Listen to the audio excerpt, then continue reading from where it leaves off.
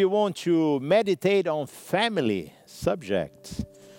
And the text select is Joshua chapter 24, verse 15. It is written, and Joshua said, and if it seems evil to you to serve the Lord, choose for yourselves this day whom you will serve, whether the gods which your father served that were on the other side of the Jordan River, or the gods of the Amorites in whose land you dwell. But as for me and my house, we will serve the Lord. Hallelujah. So family is such an important point in our lives, and we work hard to instruct our sons and daughters in the ways of the Lord, and we keep blessing them. And maybe these days you have a problem with your children, grown children, they are already man and woman, and they have their own lives and their own authorities. But you know what? There is a promise for you and for me, because we declare the words of Joshua, as for me and my house, we will serve the Lord.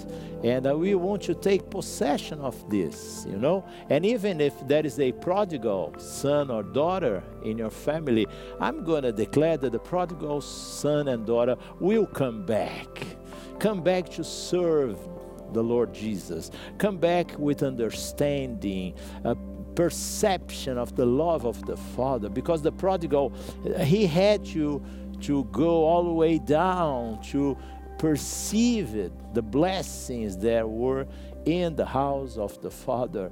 And he came in humility, and he was received in honor.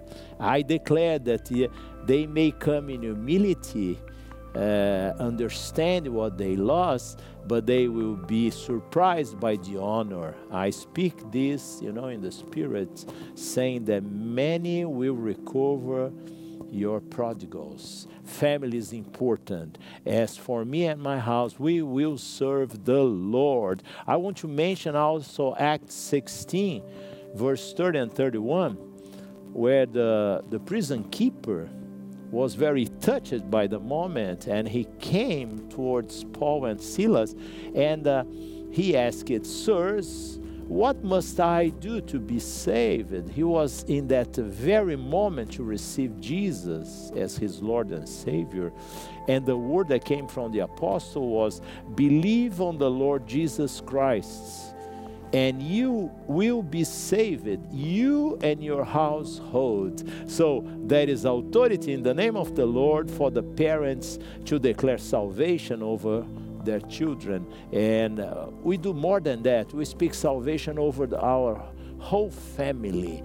We declare that if there is anyone still resisting to the love of Jesus, they will surrender, they will receive such salvation, and they will be blessed in the name of our Lord Jesus Christ. Amen.